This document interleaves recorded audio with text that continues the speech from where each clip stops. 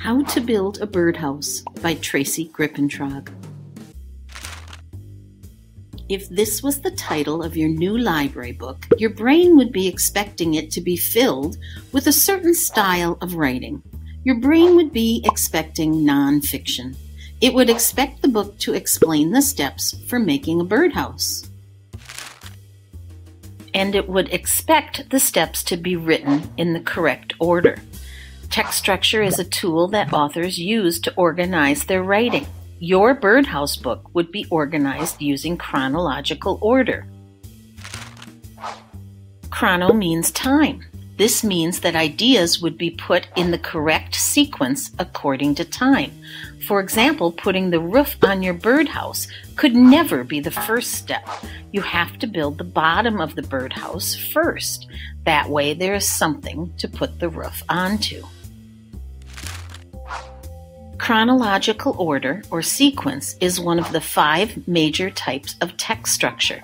There are certain clue words that authors use to let you know that they are organizing their writing using sequence or chronological order. Let's look at some of those words. Words that show order include dates, like December 19th, 2020. Words like first, second, and third tell the order of things. And then there are more complicated clue words like before the sun rose or after the dog ran away.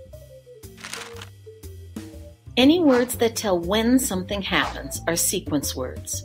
When you read these types of words in books, the author wants you to know that the order in which things happen is important. Watch for these clue words as you read. Also, try using them in your own writing to help readers understand the order in which events take place. It makes your writing much more clear and much more interesting. Text structure is very important. It helps your brain understand what an author is writing. We will be searching for examples of chronological order or sequence writing all year long. You will become excellent text structure detectives.